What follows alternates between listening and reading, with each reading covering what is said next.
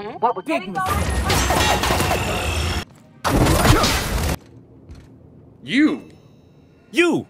You just slaughtered those guards, and for what? To speak with me? What could possibly be so urgent?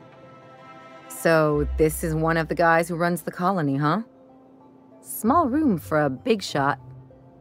If this is about another aetherwave clip or radio spot, you may kindly fuck off, as the parlance goes. I'm not doing any more.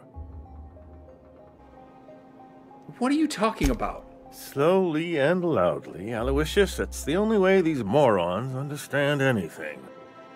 I said, you may tell Charles to go fuck himself. Who is Charles? And why are we yelling? Chairman Rock! Oh, terribly sorry. I thought you were part of Rockwell's PR team. But if you're not, that means you're a dissident? A real live dissident? But what are you doing here? And how did you get in? I'm here for the dimethyl sulfoxide. Drugs, of course. What else? Why did I get my hopes up? Back to idiot speak. I don't have any drugs. You should try a vending machine or a purveyor of curative goods. I don't know if our chemicals are here, but this guy is definitely not. Will that be all, then? They're not drugs, they're chemicals. And if you haven't been ordering them, who has? Process of elimination. The only other person with access? Of course. It's Rockwell again. Who else? And I thought he was only holding me here to keep me out of the way. You mean Chairman Rockwell's lock you up in here? You are a quick study, indeed. I've long suspected Rockwell of transacting business in my name, but this proves it. Yeah, sure. It's always someone else who ordered the hookers and energizing ointment.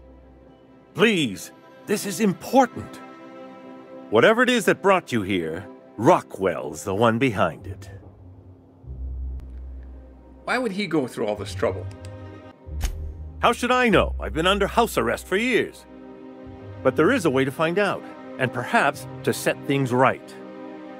Whatever Rockwell's doing, he'll be doing it from the HHC headquarters. Your best lead is to look for details in his office.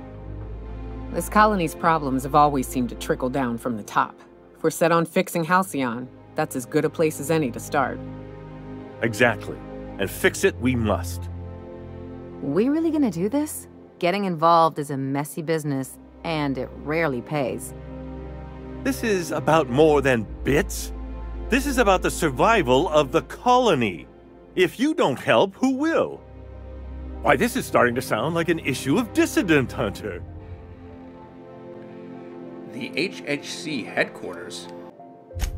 Halcyon Holdings Corporation, the collective of companies that run the colony together. Allegedly in partnership with the Earth Directorate and appointed Minister of Earth. I wouldn't trust you to run an empty warehouse. I assure you, I didn't ask to be locked up and made to perform like a trained animal. But I'm attempting to make the best of an opportunity. I only hope you can do the same. Now, we've got to get into the HHC. That's in the Acropolis District, along with the other major corporate and government facilities. But only board employees are allowed into the district. There's a heavily guarded checkpoint just down the street. There might be a route through the maintenance tunnels, but I'm afraid I don't know specifics. Most people avoid the area for obvious reasons. Alright, but once I get there, then what? When you reach the HHC building, this access card should get you up to the executive suites, where the chairman's office and what used to be my office are. What used to be your office? Oh, I haven't been allowed up there in years. I shudder to think what Rockwell's done with the place. A gilded minibar, perhaps? A personal theater. The man has too much money and too little sense. Alright, well I guess I'll be on my way then. Wait! Rockwell has one of the only terminals capable of transmitting to the Earthbound message drone. This is our chance. Please, take this and transmit it from his office. Rockwell hasn't given me any messages from Earth for years. He's desperate to keep me out of contact with the Earth Directorate. But they need to know what's happening here. What's on the cartridge? What isn't on it is the real question. I've gathered meeting minutes, internal messages, sustainability reports, and more, all exposing the corruption and mismanagement plaguing Halcyon. Once the rest of the Earth Directorate sees it, they'll have to send help. You're awful trusting for a guy who's been locked in his own house for years. The Earth Directorate is our best hope. Even Rockwell's resources are no match. And it is hardly in their interest to let Halcyon crash. That seems dumb. And this is coming from an idiot. In the name of the Architect, what hope is there if this is our best chance? It's all I can do. Please, won't you at least try? No. Then I suppose I can only hope. Good luck.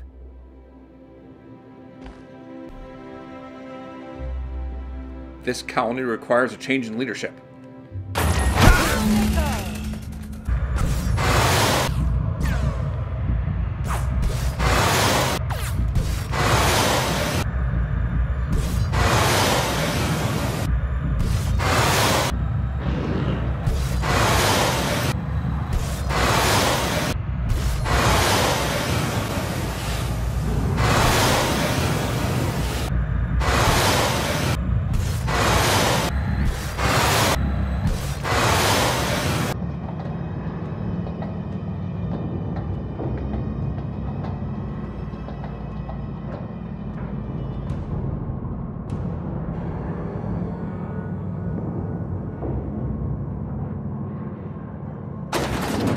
No more board. No more corporate control.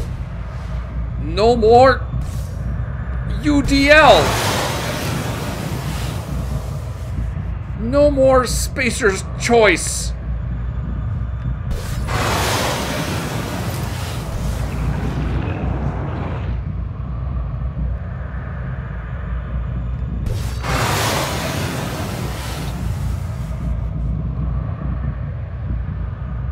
I don't know who you are, but you are no more.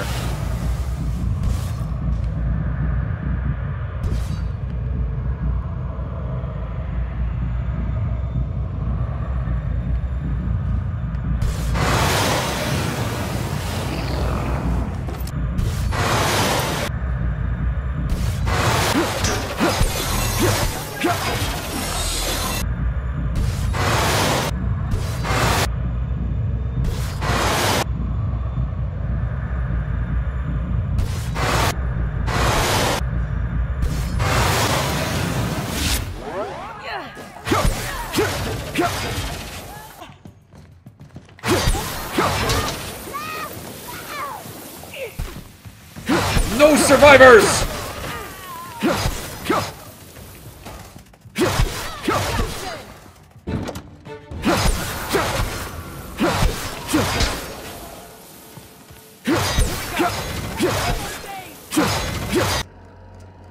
It's for the greater good!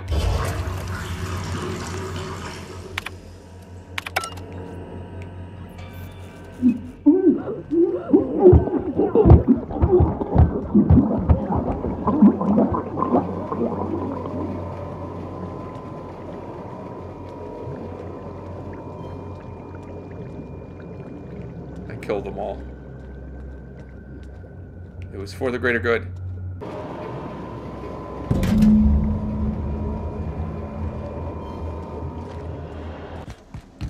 So then I told him, you have a message from Adjutant Sophia Akande. Who? No one ever looks quite the same in person as they do in my reports. And my reports of you have been exceptionally thorough. You've had quite a career. Who the heck are you? You have something I want. I'd like to negotiate. Your people have terrible security. Anybody could have lifted those chemicals. Yes, I'm aware that you stole a batch of precious chemicals and destroyed an important experiment. Enterprising of you, if irritating. My scientists tell me they'll restore the damage you've done within a matter of months. But I'm not here to talk about minor setbacks. Phineas Wells is wanted by the board. I want to convince you to turn him in to us. The board can suck it. The answer is no. Get her off my ship, Ada. I'm not on your ship. This is a transmission. Adjutant Akonde's call has been terminated. Will there be anything else, Captain? No more calls from her. Well, Phineas, I'm back.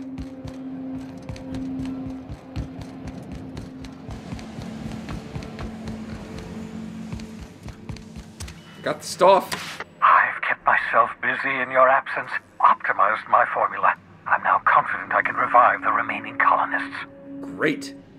All I need now is the dimethyl sulfoxide. I'll take as much as you can give me. I found the chemicals in the Ministry. The board was testing them on human subjects. Human test subjects? Oh, that's grotesque. That's unthinkable. That's exactly what I'd expect out of the board. I had to let the test subjects die. But I got the chemicals. Thank you. You've brought me enough chemicals to get started, at least. I'm just sorry they came at the cost of human lives. Those poor people, they must have died in agony. What exactly was the board trying to accomplish? Something about repeatedly melting frozen people? There are lots of big words. What nonsense! People aren't just slabs of meat the board can freeze and thaw at their convenience.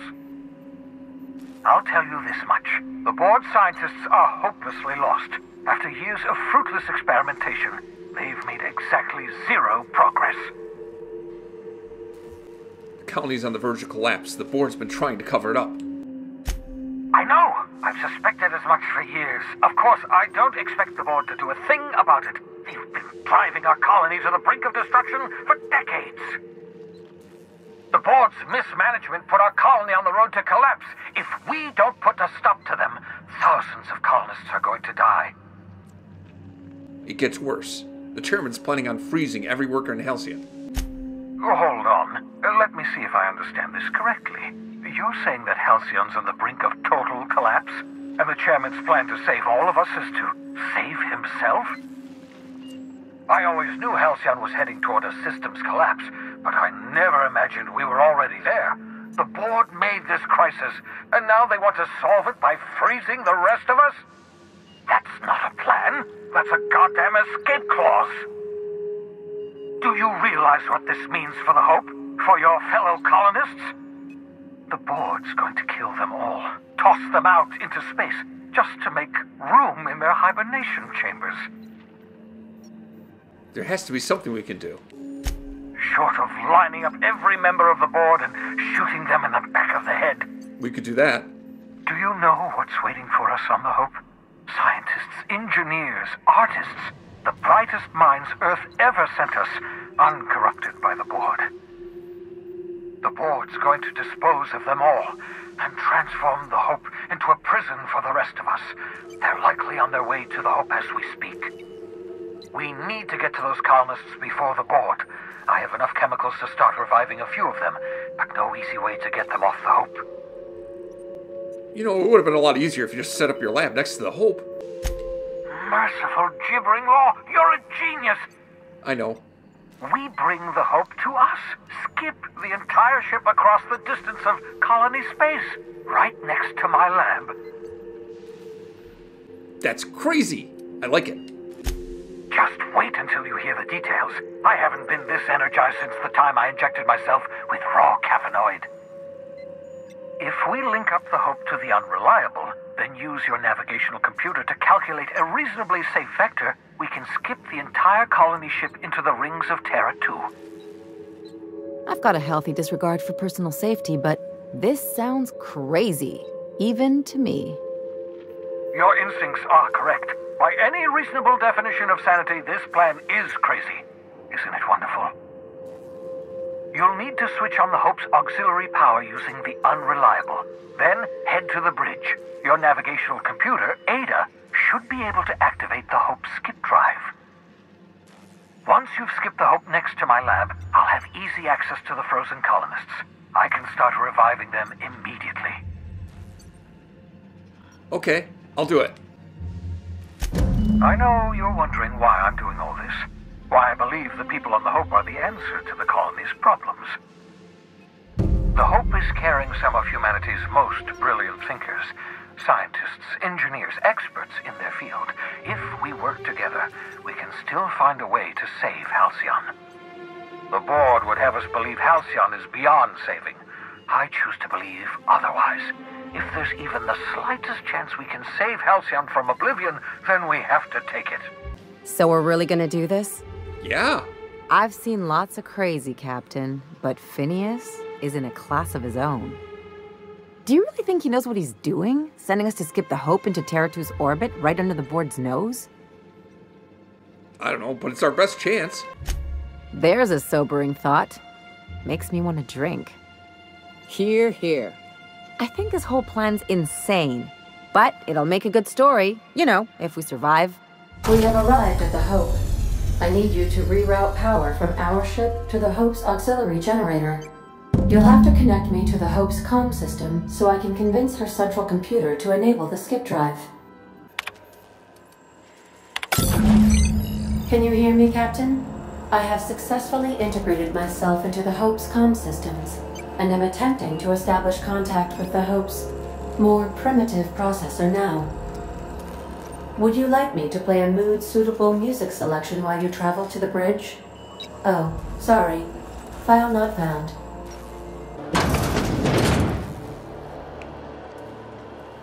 That's the Hope's computer up ahead. I'll admit, I am curious to wake him. Once we switch that thing on, we can get out of here, right? Maybe.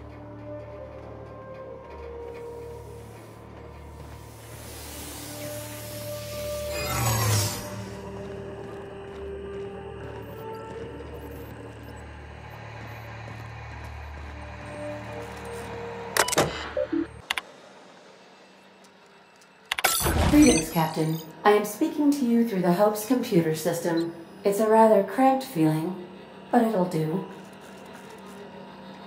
Okay, I'm ready to skip the Hope. Are you sure? That is extremely dangerous.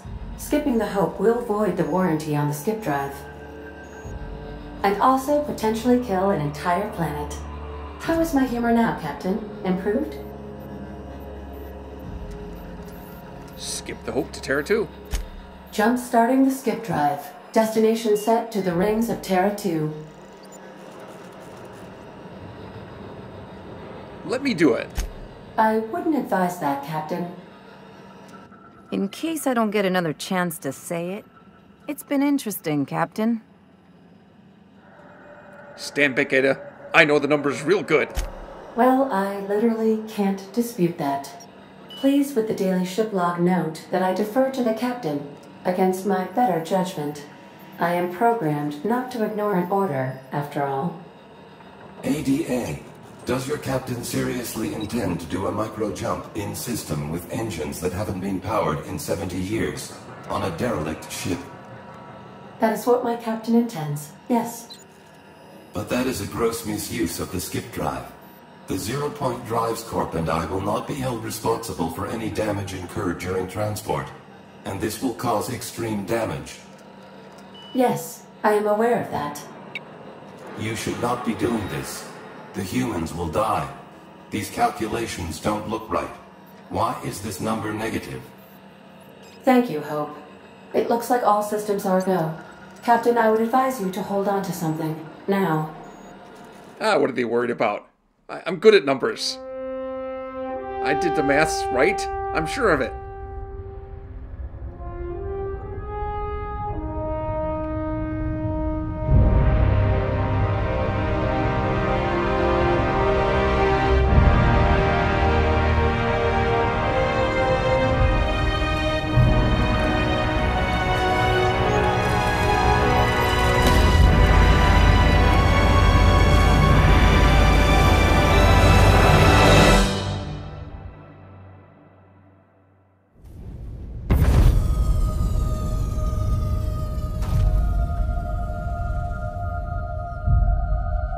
Uh-oh.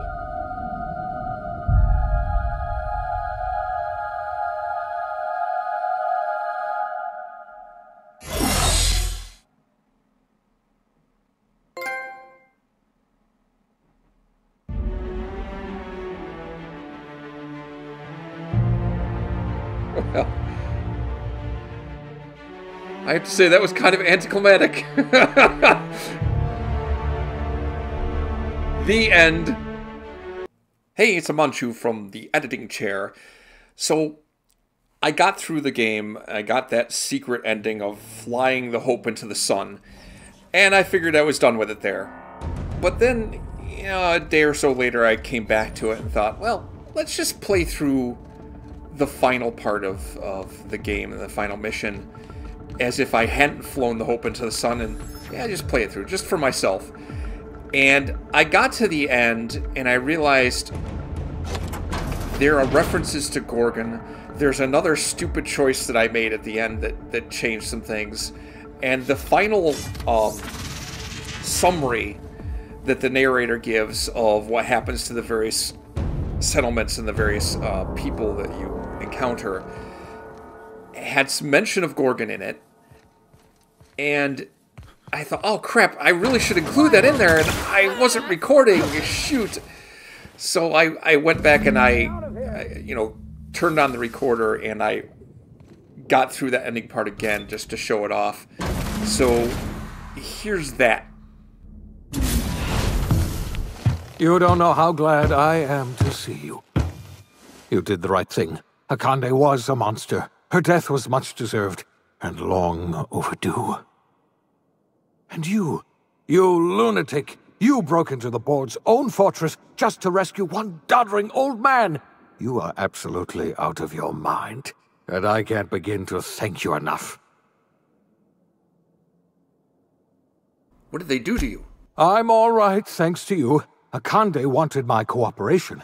I'm quite sure she would have beaten it out of me if you hadn't arrived. You've broken the board's stranglehold on this colony, and you saved my life. But there's still so much we have yet to accomplish.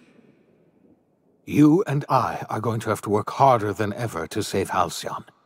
I'm afraid the situation is far worse than any of us ever anticipated. Oh, I was just about to pop open some drinks and celebrate. I would like nothing more than to celebrate this victory, but we have a serious problem on our hands. Earth has gone dark. We haven't received a single message in 3 years. There's been no communication, no signals, nothing. 2 years ago, the Earth's Directorate's frigate disappeared on their way back to Earth. We don't know what they discovered when they arrived, or if they arrived at all. They haven't exactly been hands-on around here anyway. So there's one less rubber stamp to worry about. Earth is humanity's home planet, Miss Fenhill. The psychological effects of losing our original home will be devastating. So we've got to make do on our own. Seems to me that'll make us stronger in the end anyhow. You're quite right. We've got no choice but to make do on our own. We're in serious trouble, my friend. Do you know what this means for Halcyon? We can't rely on Earth for support anymore. We've been cut loose. We're entirely on our own. You've done a marvelous thing. You've succeeded where anyone else would have failed, including me. We must begin the revival process immediately, starting with the Hope's brightest minds, and then we're going to fix this damn colony, one problem at a time. We're going to need a leader, and I can't imagine a better person for the job than you. What do you say, old friend? Will you help us? Huh? Oh, sorry, I wasn't listening. I was thinking about getting some ice cream. I see. Well, you've certainly earned a treat for yourself. I'll just get on with reviving the other colonists and saving Halcyon, then. Enjoy your creamed ice, or whatever you call it. The OSI teaches that everything in the universe happens according to the grand plan. But the stranger that arrived in Halcyon was an unplanned variable. From the moment he landed in Emerald Vale, his actions altered the course of history. The events on Tartarus brought about the end of the board's authority. But the board's mistakes would haunt the colony for decades to come. The damage they left behind would require the work of a generation to repair.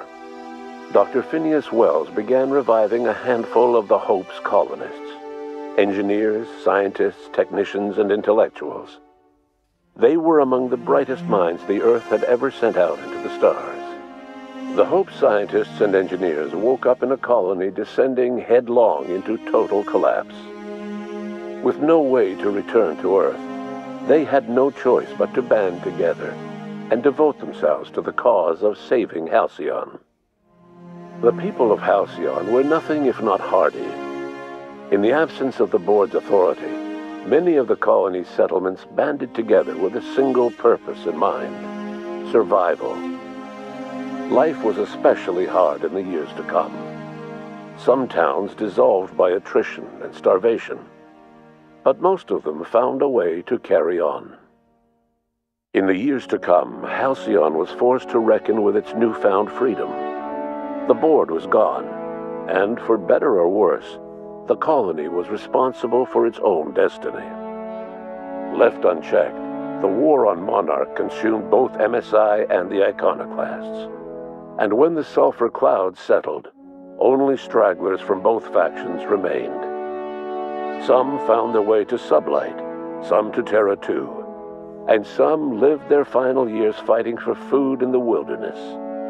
In the end, only the beasts remained. Consumed by paranoia, Lilia Hagen took Sublight Salvage in a controversial direction, openly accusing board officials of an extraterrestrial conspiracy.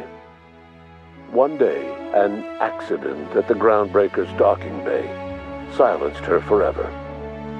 Time would tell if her replacement could keep the Sublight family together. Adelaide McDevitt replaced Reed Thompson as the leader of Edgewater. She and her followers transformed Edgewater in their image.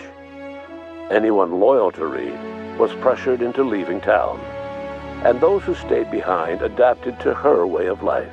Adelaide transformed the old cannery into a new garden. The nearby Edgewater Cemetery provided a convenient source of fertilizer. Under the leadership of Junlei Tennyson, the Groundbreaker held firm against corporate influence.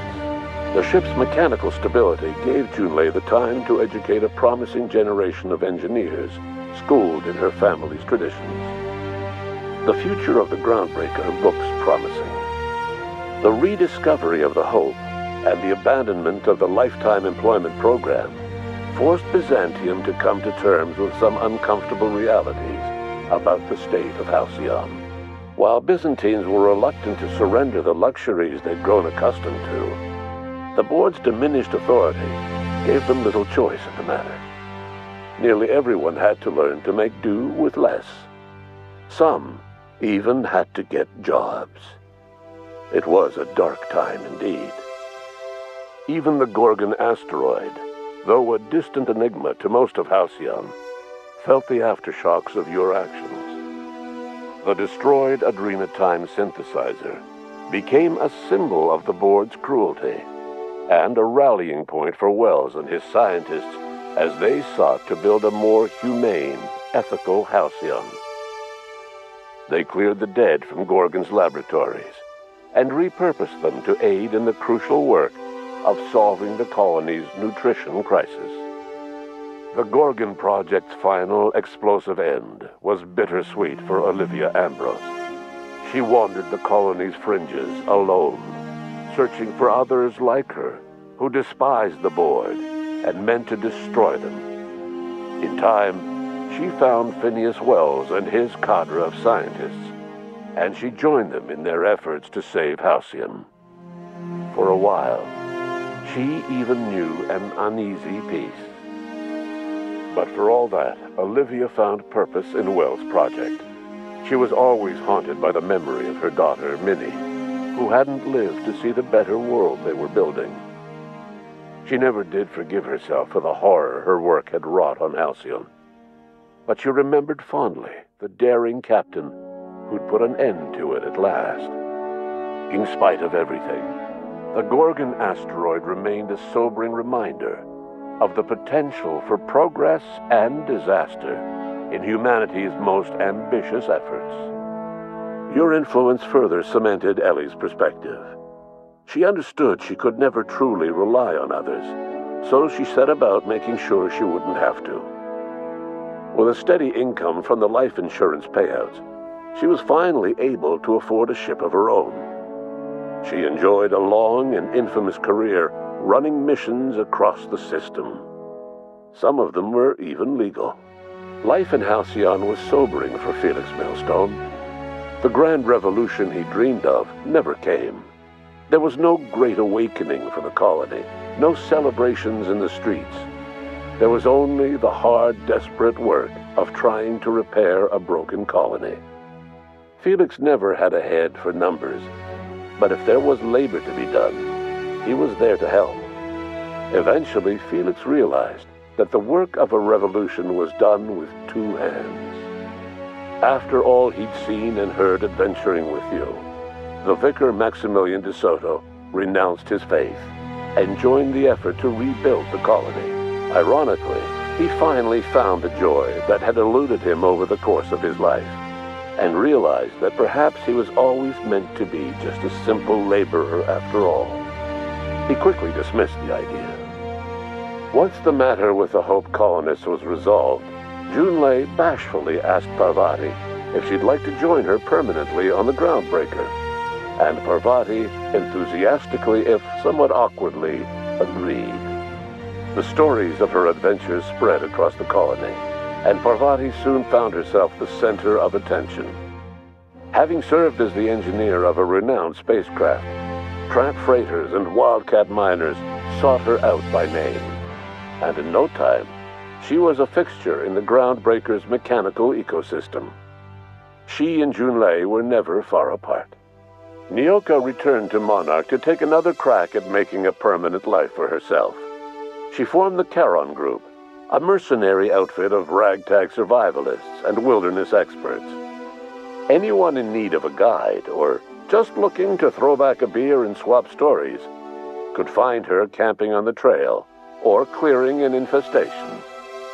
The SAM unit that accompanied you spread awareness of the product line's superior sanitation and maintenance capabilities across what was left of the colony.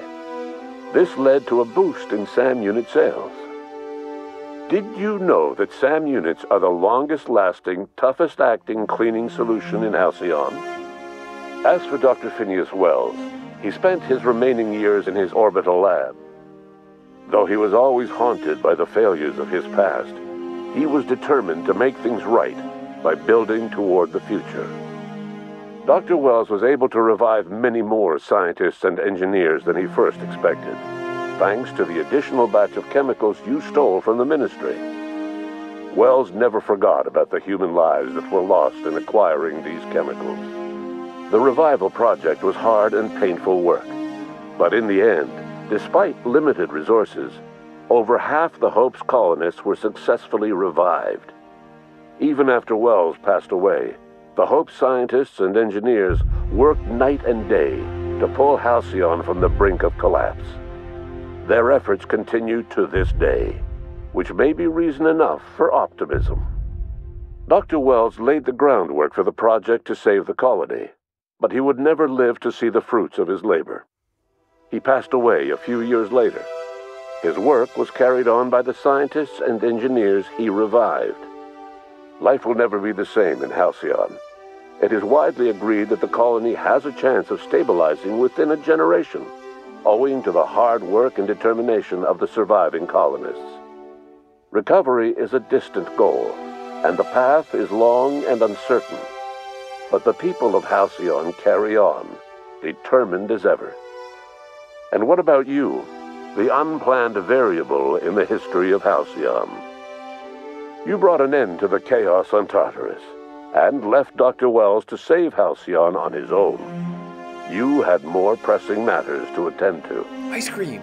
As you tasted your first scoop of Rizzo's partially emulsified, semi-frozen milk-like dessert, you realized something. All your troubles, all your adventures, all your struggles and choices, they had all led to this single moment. and it was all worth it. No one knows what's happened to Earth, and no one knows what the future has in store for Halcyon. All we know for certain is this: the name of the Unreliable and that of its intrepid captain will remain the subject of countless stories for years to come.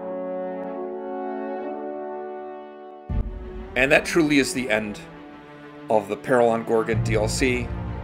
I hope you enjoyed watching it. I hope it wasn't too incoherent, but like I say, there's a link at the end of this video to my full playthrough of The Outer Worlds, and that probably would put things in better perspective if you haven't seen it. And hey, you know, if you like this video, click the like button. And if you want to see more videos like this, subscribe to my channel. Later on this week, I'm going to be starting a new playthrough of something entirely different. So be sure to watch for that next time. Until then, this is Amanchu, and this was The Outer Worlds, Peril on Gorgon.